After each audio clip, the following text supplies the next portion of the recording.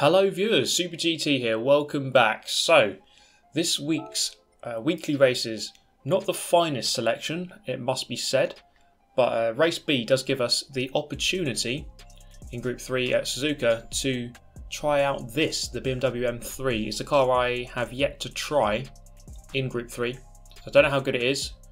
We're going to find out over the course of this video. So, the race, Suzuka, 4 laps. I've put in a couple of practice laps or qualifying laps, and that has put us second on the grid for this one. So you can see they're surrounded by the 911. The 911 of course being one of the most popular and fastest cars in Group 3. So if I can sort of keep my position here, then that would be very, very good indeed. So the leader moving over to the right hand side, trying to break that toe. But I'm going to follow him across and you can see just how much I've gained already into turn 1. So Suzuka here, difficult circuit, a great challenge, every type of corner during the course of the lap, and of course it has the crossover, the figure of 8 configuration. So here we go then, let's see how well this car performs. So just a word of note, should we say. This performance here, or I was playing here after returning from Forza RC. I had 3 nights out in a row, fairly hungover. It was cold. It's cold. It's cold in England now. It's nearly the end of October. Well, it is the end of October. So my racing driver excuse is my hands are cold. If anything bad happens, my hands are cold, and that reduces performance, of course. So pulling up to the back of the 911, goes a little bit too deep into the hairpin, and as we come round towards Spoon, really firmly tucked into the slipstream, I'm going to look for the move, not quite going to do a Sebastian Vettel and wipe myself out. I'm going to stick behind. We've still got 3 more laps after this one, although it must be said that a 4-lap race isn't very long at all. It is very much a sprint race. Qualifying is very important, and if you want to make your way through the pack, if you're a bit further behind, then you do really need to be very quick about it. Looking around the outside of 130R, that's basically suicide to attempt going around the outside there. So just backing out into the chicane, and again, not quite close enough, so just let him turn in, and very, very close to the back of him onto the main straight. Is there potential here for a pass into turn 1? We're going to tuck into the slipstream. He moves over to the right hand side. I'm going to follow him across back towards the left at the beginning of lap 2. Firmly in the sucking zone now, into the inside line. He's given me plenty of space to go up the inside into the lead. I'm surprised he didn't really carry more speed through the first turn, but again, it's very easy to get sucked off here at Suzuka, so that is something you do have to bear in mind, of course, as you race around the famous circuit here. So into the lead. That is a solid start so far for the BMW M3, and my main analysis of the way that it drives is that it's actually very, very stable indeed. You can actually get on the throttle very early, which is useful around Suzuka. Now I'm going to cut this story quite short here because, well, here's my bottle job, which was absolutely inevitable. It always happens, and again, my main excuse was my hands were cold, and I did it again. I just completely turned off and made just stupid mistakes in a race that I really should have won, because, well, clearly moving to the lead very quickly and then staying there until lap 3, but in the end I was 4th. It was just a stupid race really, and a bad performance. First race back on the game for a while, that is my main excuse as well. So just all the excuses are coming out. I've got my book on standby, my excuses book. So I'm going to go again here, starting 7th. It's actually a really awkward start when you start 7th here, because they start you on the chicane, so it's really easy to crash instantly. But anyway, starting 7th this time. Qualifying's really close. This is the best of the 3 daily races or weekly races. So this is where most people are going to be attempting to set good lap times and to have a good race. Group 3 is, I think, probably one of the most popular classes in the game. So it's always going to be harder to get a grid slot as someone's spinning around. It's Alex Ver's actually the guy who won the last race, or I was challenging for the last race. So now up into 6th. place and gaining one position. You see already how much of a gap there is between 4th and 3rd, and unless they start fighting up front, it's really just going to be a battle for 4th here. In a 4-lap race, there's just not enough time. When everyone's so evenly matched, there's not enough time to gain or to claw back 3 seconds. It's just not possible, really, unless of course people start making mistakes. I mean, I made a mistake. It's very much possible that other people can do the same. Into Spoon for the first time of this race, and hold up here behind 2 911s, and again the de facto choice of Group 3. That 911, just a great all-rounder, very fast, not the easiest to drive, but up there certainly. Up towards 130R, and I'm going to just graze the apex nicely. I sense that I've got a nice run here, momentum into the chicane. I'm going to look around the outside, go deep on the brakes, try to go around him. He doesn't really turn in. Hint of a Rosberg there, and he keeps his position, so I stay 6th for now. But again, we can just tuck into that slipstream down the main straight. It's always a bit harder when you're the 3rd person in the train, because the person in 2nd's getting the tow as well. So you're not going to gain quite as much. Although I am gaining here, looking up the inside, not quite going to happen. And not going to attempt it around the outside this time around. Frenchman out of nowhere in the pink machine. Get a bit of contact through turn 2, but into turn 3, into the S's, he doesn't really challenge it. So end of lap 2 now. Again through 130R, taking it nicely. The car really rooted to the ground, into the chicane. Not going to challenge it this time. I'm going to get a better run though with a wider entry into the final part of that chicane. Let's see if I can make the most of that as we come down the main straight to cross the line. Half of the race done, and we've definitely got a run here. We're alongside, but on the wrong side going into turn 1. Yellow flag, someone's had an incident, and I've just gone really deep, totally misjudged it. It's really sketchy at the best of times going into there, because you really have to carry a lot of speed in to maximise the lap time, and just that yellow flag popped up at exactly the wrong moment. Something I've been guilty of recently, looking at the wrong thing at the wrong time. So I just looked at that yellow flag that popped up, exactly the wrong moment. That guy there could not resist getting sucked off, and it was quite a prolonged suck as well. So I went up to 8th, but I mean that's no real consolation, given that I started 6th, a bit further ahead, or 7th, sorry. So I suppose it's not too bad, but should have finished up a lot higher than that. So, qualifying, as I kind of mentioned there, I touched on it briefly, very important in this race, because this is where most people are going to be setting their best times. This is the race that most people are going to be doing this week. So, I'm going to really try to improve on my 201.3. So through turn 1, go deep. You have to really run the risk of getting sucked off through turn 1. But it gives you the better entry, and the better exit through turn 2. So now the challenge of the S's, you really have to maximise the track width here. Through this left-hander here, you have to really aim for the green on the inside, the little AstroTurf beyond the curb. Just miss it, so maybe lost a tenth or two there. Through Dunlop, the car just really planted, and this is the main thing I was saying about it. You can really get on the throttle very early, and there's very little drama. So this car's actually very good. This is a very good Group 3 car. I don't know how good it is on fuel and tyres, so should Group 3 come up in Daily Race C, where you require fuel saving and tyre management, then it might be a different story. We don't know exactly how good it is yet, but as it stands, just for outright speed, when tyres and fuel aren't a thing, then it seems very, very good indeed. Up to Spoon, braking just before that little pathway, the tarmac pathway on the right hand side, powering through the middle of the apex and then turning left again. Down to 2nd gear, on the throttle as early as you can, but it can get very sketchy through there as you're still turning while you're accelerating. That's the main thing of Suzuka. A lot of the time you're turning while you're accelerating away out of the turn, and you need a car with good stability, and this certainly has that. Into the final chicane, you can really be quite liberal on the curbs, and we've gone through there nicely. Perhaps could have accelerated a little bit earlier. Just keep into the right hand side, the shortest line to the finish line, and there it is, a 2 minutes 0.8.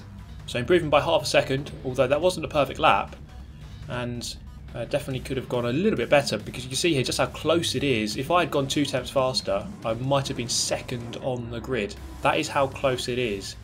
But I'm down here again in 6th place.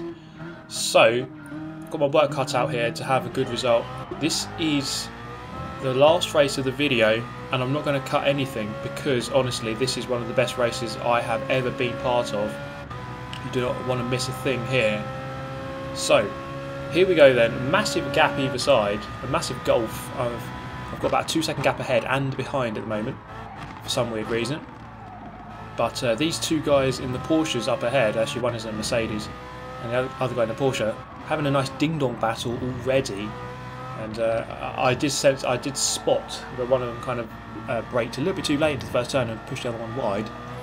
So a bit of animosity between the pair ahead of me, which I must be careful about. I don't want to be in between. You know, I don't want to be the meat in an angry driver sandwich. That is not a good idea at all. So winding round Dunlop curve into Degner 1, braking and turning just before the 50 board. Mercedes driver all over the place and slamming across Degner 2 with an intense line, coming up towards the hairpin then for the first time. 3.8 seconds off the lead at this moment. And the leader ahead, well, the guy ahead is going to come in for a savage revenge hit out of nowhere. I've gone up 2 positions and I'm going to go up 3 positions now.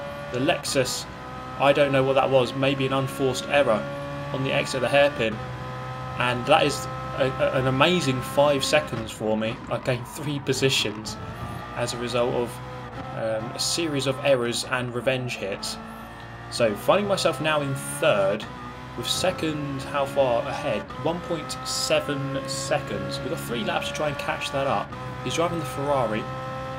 So Ferrari versus BMW here at Suzuka. The leader nearly 4 seconds ahead, driving the Porsche 911.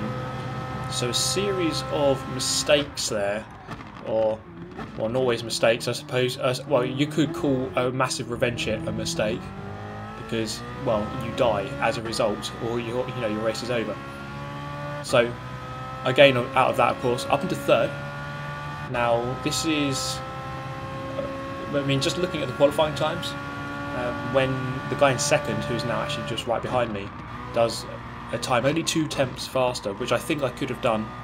It kind of tells me that I could easily be in this kind of position. Sometimes, if the qualifying times are quite spread, and you get and you overtake some of the faster people ahead of you, sometimes they're going to be coming straight back past you because they are simply faster. But in this case here, yes, they were faster in qualifying, but I think in a race it's going to be roughly equal because that 2 tenths gap is not big at all. So through Dunlop curve, and again up towards Dunlop into Dunlop, Dunlop into Degner. That's 1, and here's 2, a little bit wide of the 2nd apex. And on the exit, you just want to use the light green Astro. If you drive onto the darker green Astro, you lose kind of traction and you do not get as good acceleration. So that's about as far wide as you want to go. So just gaining really a little bit on this lap, up the gap down, to 1.1. The gap to the leader up to 4.5. So the leader very, very quick indeed. His qualifying time was 1:59. So he's about a second faster in qualifying, which is a very, very, very fast lap. But he did make a mistake actually in the previous race. So we'll see how that one develops. Still on the tail of the Ferrari. Still got 2 more laps to go. I've gained about half a second on this lap, and should I do that twice more, I'll only be 1/10 away from the guy in 2nd. The driver behind in the Lexus, the gap now up to 1.4. It's actually a really nice mix of cars here, as I really do go quite liberal all over that first curb, and I'm surprised I didn't get a penalty, to be honest. But I was going to say that the car choice is fairly mixed for this race. We've got a Mercedes, a Ferrari, a BMW, a couple of Porsches and a Lexus. So a fair range of cars being employed here in the top of this race. So that's good to see. It's good to see that a lot of cars are being used and that they can be competitive. So into the S's, the gap below a second briefly. So we are definitely quicker than this guy up ahead, the German in the Ferrari. And just dropping away now is Radical Velox. He's now down to 5th behind. So the gap behind, 2.3 seconds, bit of breathing space behind. So now I can really avert my attention forwards. I don't have to think about defending at all at this moment. It's really about me and trying to catch up with Mini Maniac, who is still putting in the laps, but I do sense that I'm just a couple of tenths per lap quicker. Gap down to 0.7 or below now, and I've gone a quarter of a second faster than my previous lap. So into the hairpin, down to first gear, and you're going to accelerate very quickly and dart up to second gear very quickly, indeed, just to get maximum acceleration.